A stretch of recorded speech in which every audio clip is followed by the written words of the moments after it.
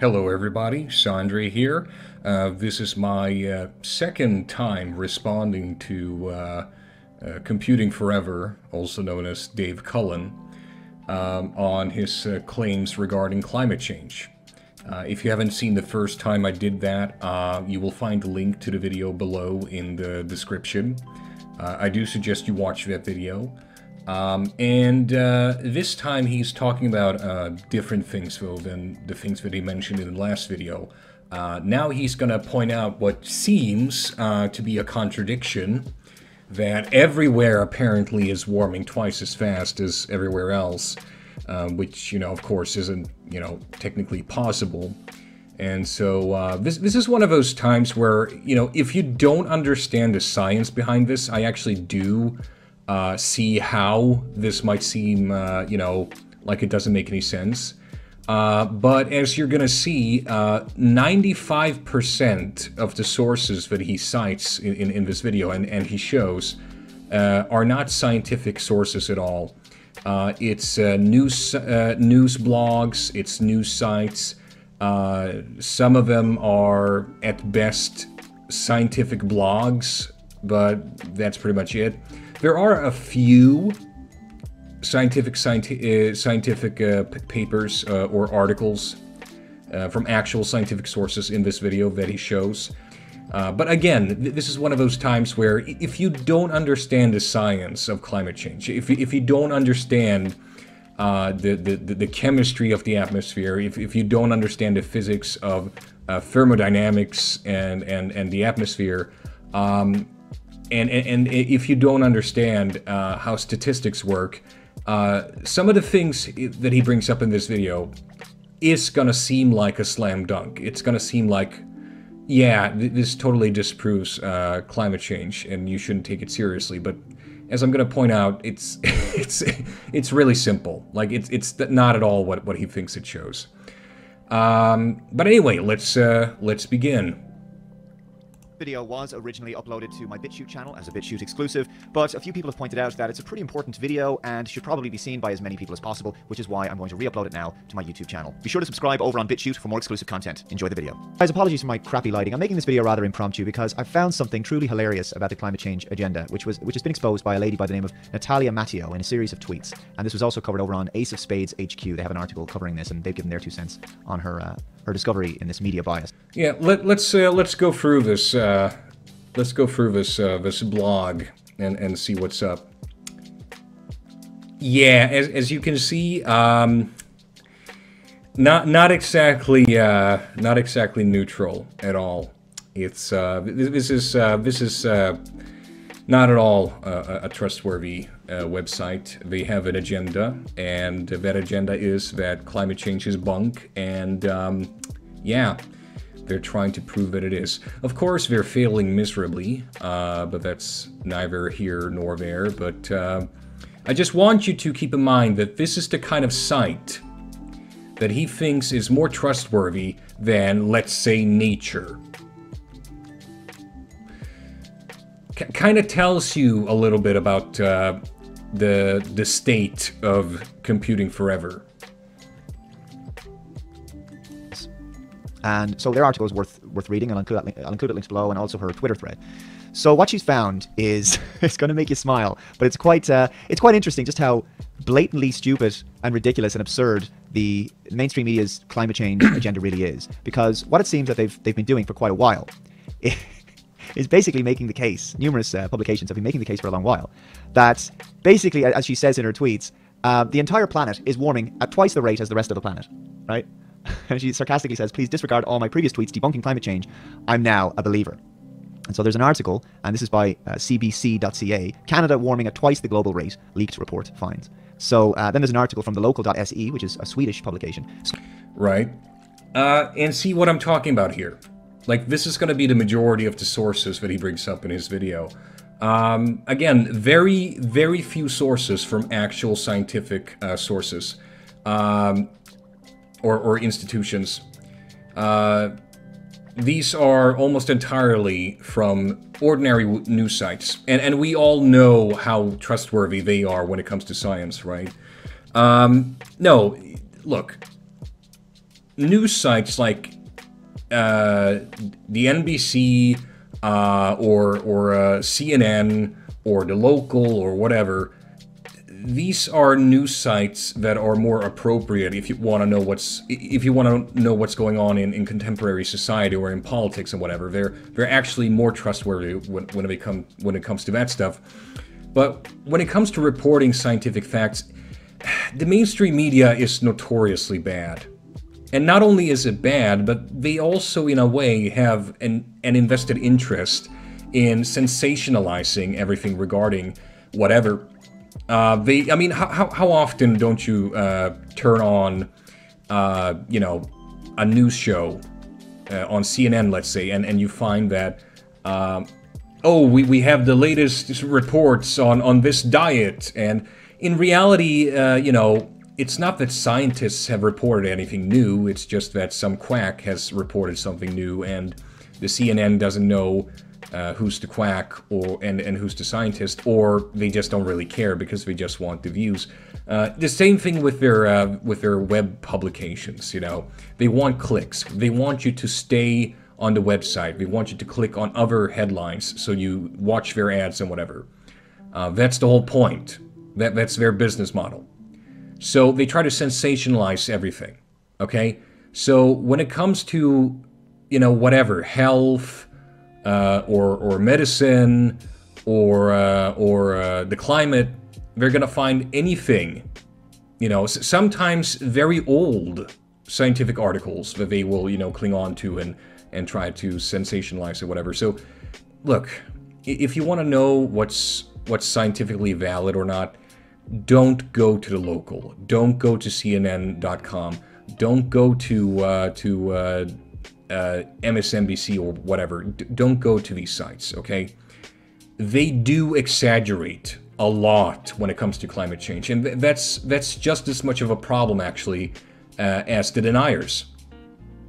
Here's the thing. It's like I've said before on my channel. I've made a video responding to AOC, Alexandria Ocasio-Cortez, because she made the claim that tornadoes are, becoming more common and whatever, when there's really no data to confirm that, So I made a response to her. If you want to watch that response, you're going to find the link in the description. But just like you have deniers, like Computing Forever or Dave Cullen, you have people who exaggerate as well. And let me just make this clear. Climate change is real. And yeah, humans are to blame for the sharp rise in global temperature. It is our fault. It is because we pump greenhouse gases into the atmosphere. Deal the fuck with it. That's just the truth. Now, does that mean that climate change is going to lead to an apocalypse? Fuck no. No, it's not going to. Look, when it comes to climate change, it's serious, okay? It will cost a ridiculous amount of money in terms of productivity lost, crops not giving yield, and other, problems that are going to arise, like diseases moving further north and south on the different hemispheres. Pests like locusts may become more common, and more extreme weather events and whatever. All of this is going to cost a shitload of money and be a huge damage to property.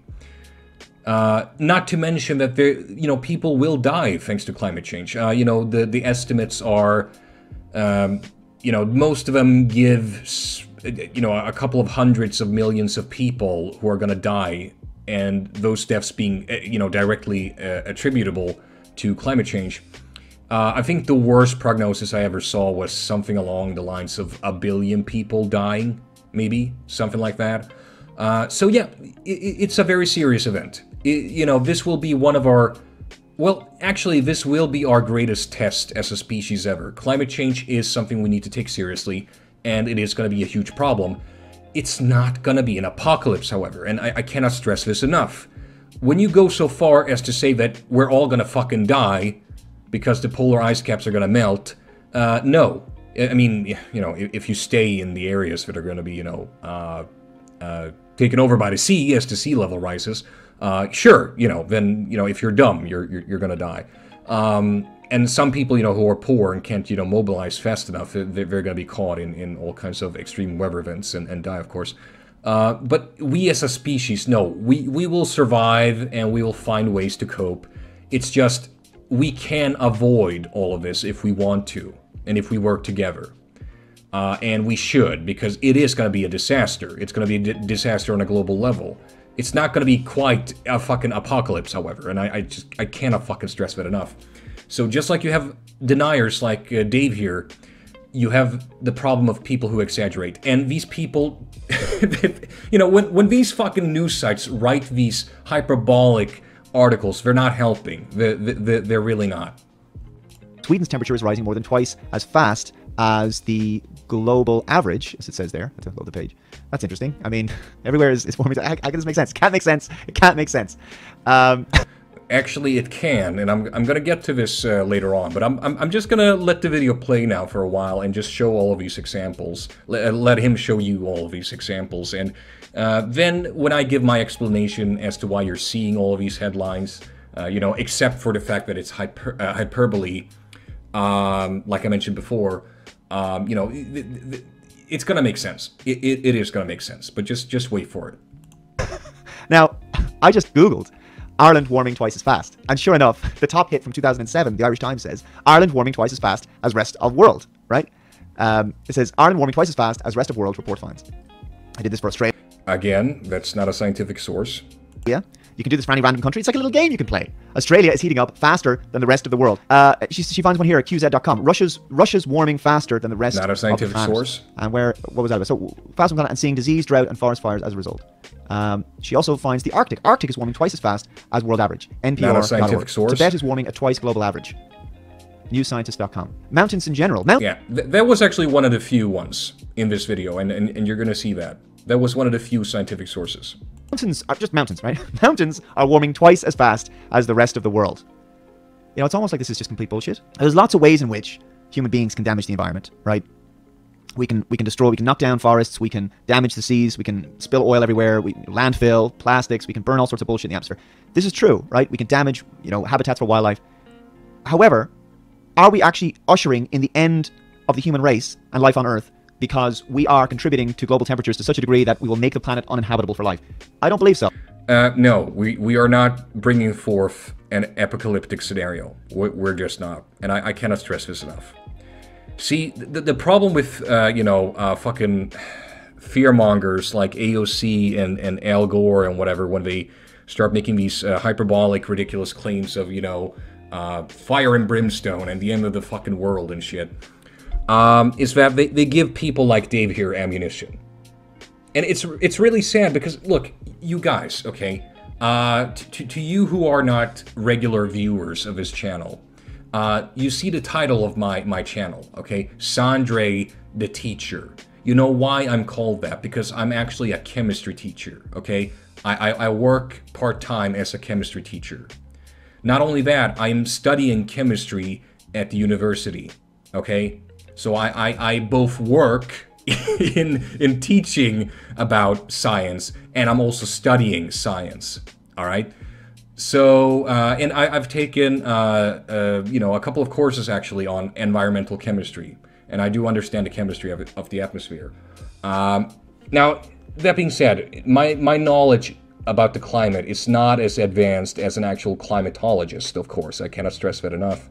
But, I do understand the mechanisms at play here, I do understand thermodynamics, I do understand the chemistry and the chemical makeup of our atmosphere, and I do understand what happens when you have an input of energy from a solar body like our sun. And I do understand what happens when you start, basically messing about with the balance in terms of the levels of each greenhouse gases in our atmosphere. But no, look, climate change, like I said before, it's serious. We need to deal with it, otherwise people will die. It's not going to be the majority of the population, though, okay? We're talking, most projections I've seen have said somewhere around like a couple of hundreds of millions of people. Still, though, a shitload of people, and I don't want people to die, okay? We should do something about this. It's not going to be the end of the world, though. Cannot stress this enough. Well, I don't believe there's good evidence for that. And anyone who comes up with a 97% consensus, well, firstly, that's a narrative. But the consensus thing, that's not how science works. Science doesn't go... Well, isn't that convenient? Isn't that convenient, computing forever? Isn't that just fucking convenient? Because now, all of a sudden, when it comes to this topic, oh, we shouldn't care about, consensus. We should care about the evidence. Just the evidence.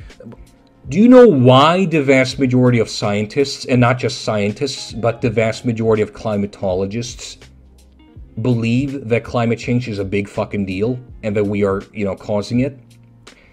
Because they have looked at the evidence. That's how science works, okay? You're right. Science doesn't work by consensus, okay? It really doesn't. But consensus is almost always formed around the body of evidence. So even though you shouldn't believe in climate change just because the vast majority of scientists do, you should, however, consider that why do the vast majority of scientists believe in climate change? Well, because there's a shitload of evidence behind it. It's happening, whether you like it or not. It's that fucking simple. Now, here's the thing, Dave. Nothing's stopping you looking at the evidence yourself, okay? Nothing's stopping you picking up like, a physics for dummies and a chemistry for dummies book. I'm serious. Look, you just need to know rudimentary physics. I'm talking like high school physics and high school chemistry. That's all you need to know in order to understand the fundamental mechanisms of climate change. I'm not even kidding. It's that simple. Okay? And the evidence is overwhelming. Like, again, nothing's stopping you from looking at the evidence yourself. It's available to the public. Always has been, always will be. That's how science works, okay? Yet you don't look at the evidence in this video. That's awfully convenient. The media keeps spinning all the time. Let's have a look at some other findings. Arctic warming at twice the rate of the rest of the planet. And that was from UPI.com. China is heating up twice as fast as the rest of the world. This is a joke. Again, QZ.com.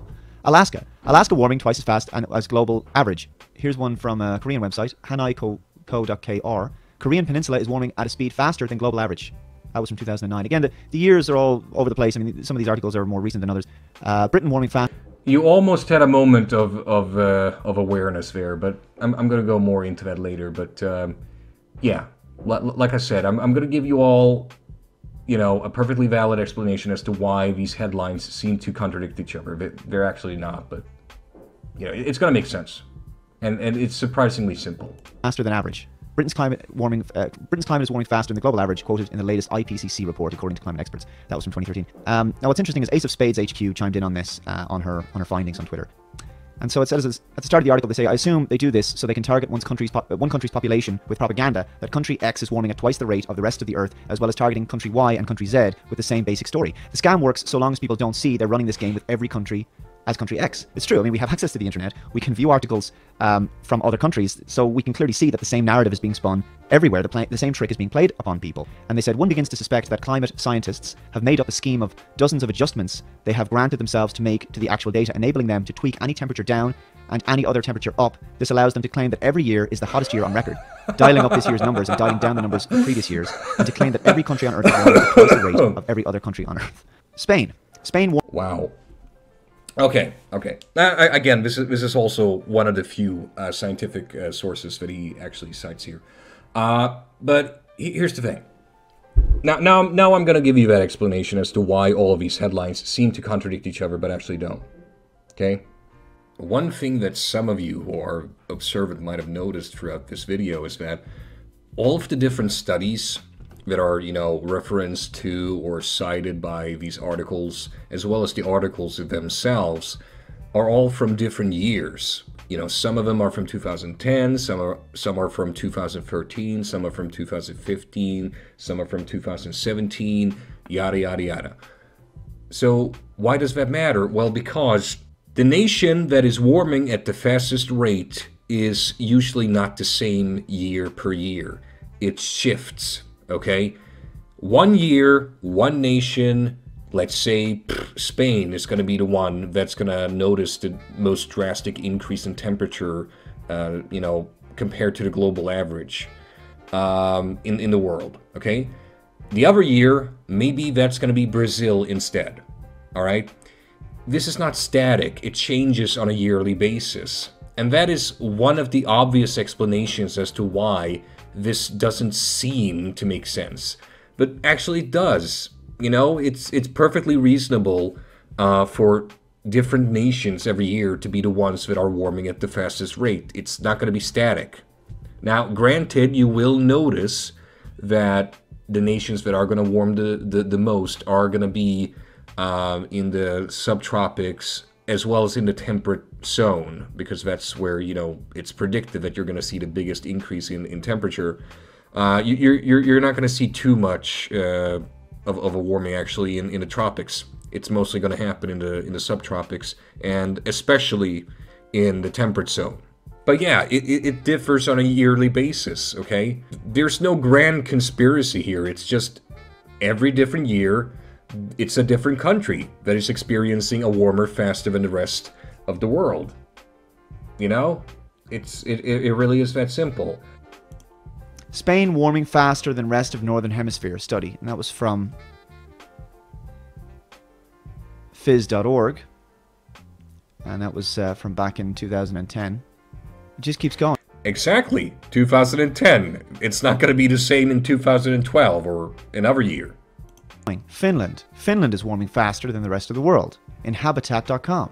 This in the Irish media, whenever we have an exceptional summer, you know, our summers are usually pretty meh here in Ireland. We get a few weeks of sunshine and some nice temperatures occasionally, but if we ever get an exceptional summer, like we did in 2018, for example, we got a really warm summer.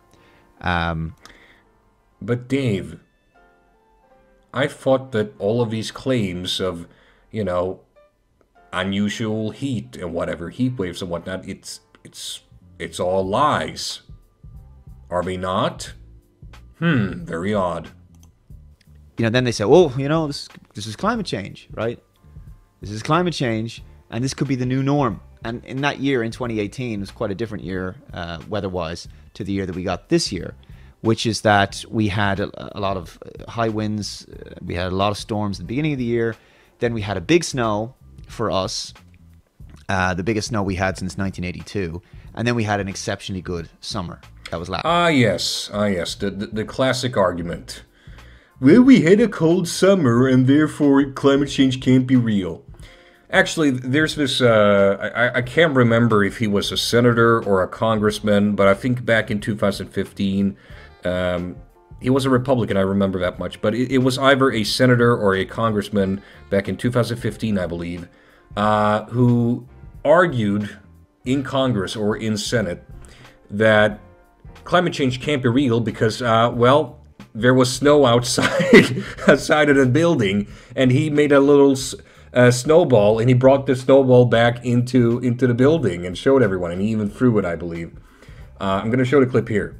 Of national attention, and in case we have forgotten, because we keep hearing that 2014 has been the warmest year on record, I asked the chair, you know what this is? It's a snowball, and that's just from outside here. So it's very, very cold out, very unseasonal. So here, Mr. President, catch this. Yeah, that's the level of the argument here. Like, but there's snow outside, so it can't get warmer. Checkmate. I love the little smile that he has towards the end of the clip. Like, yeah, I sure showed them. My God, this is so dumb. Yeah, no, dude. You're not going to get away with this argument just like I'm not going to let anyone else get away with it. No, just because you have a cold fucking winter, it doesn't mean that there is no climate change, okay? It's a global phenomena. It happens globally. You see an increase in temperature globally. It's not going to be the same every single year for every single nation. Some nations are going to experience a cold winter even though the average temperature is going up. That's just how it is. I mean, dude, you're a programmer, okay? You have to understand statistics to some degree, right? This is just how statistics work. The average is simply descriptive. It's not decisive, okay? Last year. And so they start to spin this narrative that all the climate experts come out of the woodwork. And when it's exceptionally cold, they go, this could be the new norm. Because things are getting colder. You will not find any serious scientists saying that, or even if you do, it's a fucking minority. Honestly, no. This is what you will see in the media because they want to sensationalize everything. But no, you're not going to find a scientific community saying this. You know, global warming. And then in the summertime, they go, oh, this could be the new norm. You know, we could be getting this every year now. This is the new norm. Really harsh winters, really warm summers. And yet this year, pretty mediocre. Pretty average summer, pretty average winter. Fairly mild weather in general. And that's about it. And when you get right down to it, it's only that one thing, which is tax. That's it. It's just, what's the solution is with carbon taxes? Oh, gradually, you know, people are going to have to start changing what they eat. Insects. You know, or... All right, I'm really fucking sick and tired of this fucking non-argument. And let me just add this as well. I have no problem with carbon taxes, but politicians need to stop relying on them solely. A simple tax on carbon alone is not going to accomplish anything, okay? You need to do something with the money you get as revenue. With the tax money you get as revenue, okay? You need to actually do something about it, all right? You need to invest that money into actual, you know, clean energy sources. Even nuclear, okay? Nuclear is a cleaner energy source by far than fossils, okay? It is. I don't like nuclear energy. People say it's the future. It's not. It has its own problems. For instance, you know, you have a bunch of radioactive waste. We still have no long-term plan for how to store that stuff. It's dangerous for thousands upon thousands of years. It's really nasty stuff. And the risks are small, but it is there. You could have another Chernobyl, no matter how safe you make your plant. So nuclear power plants, they are ridiculously safe. But when things go wrong, they go very wrong. Okay? But anyway, this video is not about that. But no, look, even nuclear is preferable to fossils. And I do realize that we need nuclear at least for the next 30 years or so. So until you can get all of your energy from renewables, yeah, we need nuclear. It's that simple. So invest that money into renewables as well as nuclear. But politicians don't do that. And so I think, you know, Computing Forever here has a valid point when it comes to his irritation with politicians. Like, why have this tax on carbon when you're not going to do anything with the tax money?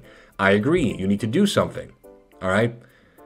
But again, this has nothing to do with the validity of climate change. It just means that politicians are dumb or incompetent. I mean, that's nothing new under the sun, you know. Everyone pretty much knows this already. Also, when it comes to this idea of eating insects, no, serious scientists, the vast majority of them are not suggesting that you need to eat bugs, okay? Almost no one is saying that you need to stop eating meat, okay? You can still eat your meat. What they're saying, though, is that we need to stop eating the same type of meat, okay? Maybe instead of, you know, eating so much, you know, bovine, maybe you can eat a bit more pork or chicken or fish. That's better for the atmosphere, okay? I know it sounds ridiculous, but it's true. It's true. When cows graze on anything other than grass, okay, when they get a corn-based diet, which cows, you know, that are bred for slaughter are fed on because it's cheap, they produce a lot of methane gas in their digestive system, and they fart that shit out. Yeah, it sounds ridiculous, I know, but it's true. Cows fart methane. Methane is a 25 times more potent greenhouse gas than carbon dioxide. Okay? So even just a little bit of methane in the atmosphere makes a big difference, by far. So yeah, cows farting methane gas into the atmosphere is a problem. Okay? So all I've seen from serious scientists on you know, your eating habits and the climate, all they're saying is, maybe you should eat a bit less cow, okay? Maybe you should eat more pork or chicken or fish. That's cleaner for the environment. Almost no one is seriously suggesting that we need to eat insects in the future, okay? just knock that shit out. And honestly, when it comes to meat eating, I think it's pretty much a non-problem at this point, because in about 10 years' time, I'm sure we're going to be able to grow meat in a laboratory, and all of these problems with greenhouse gases are pretty much going to be, you know, no more when it comes to meat eating. So, really, no, eat your fucking hot dog, eat your fucking chicken. I don't care. Most scientists really don't care. It's really not that big of a fucking problem. It's probably going to be solved anyway with technology in a couple of years with lab-grown meat, so whatever. They're going to have to start giving up their cars, or they're going to have to start using public transport more, or use electric cars. I mean, look, you said it yourself towards the end there. Use your electric car. As long as the energy, as long as the electricity that you need to charge your car comes from renewable sources or nuclear power, yeah, no, there's no problem. There's absolutely no problem. You can drive your car as much as you want. Whatever. No greenhouse emittance whatsoever.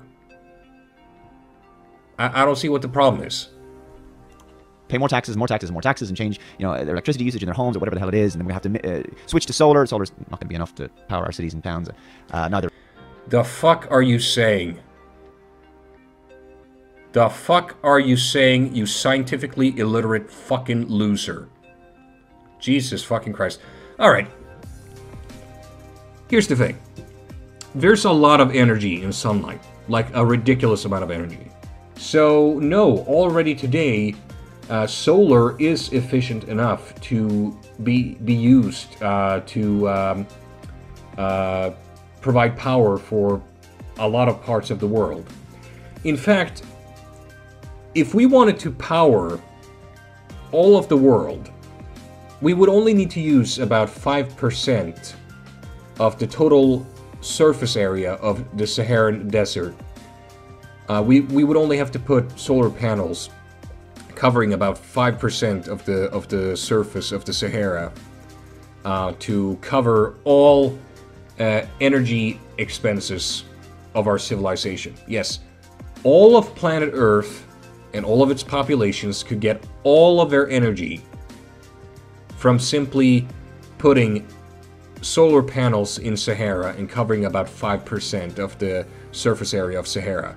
Now, this was a number that I heard, you know, maybe like 10 years ago or something, so, and solar is even more efficient now, so maybe now it's down to like 3% of the surface area of the Sahara. Now, of course, we can't do that because that would be an obvious flaw in security for any nation. I mean, honestly, it would be so easy for any terrorists to sabotage a nation's energy supply by just bombing an area of the solar fields. But still, the principle is sound, okay? In the US, I believe about, what is it, 18% or something of the area is desert. You only need to cover a small percentage of that area with solar panels, and that could cover all of the energy expenses of the US. There are several nations around the world, especially in the tropics as well as in the subtropics. If they really wanted to, they could get all of their energy already now from solar, wind, wave power, whatever, dams. Definitely, no question about it. It's the temperate zones where solar isn't as viable, but even in the summertime, you could still get power from solar. It still makes sense in the summertime. And in the wintertime, just don't use the solar panels. It's really not that complicated, okay? In winter, you can instead rely on dams, as well as wind power, and even nuclear power, alright? The point is, solar panels, at the very least, are a very good additive to make sure that you get even more of your energy from a renewable source.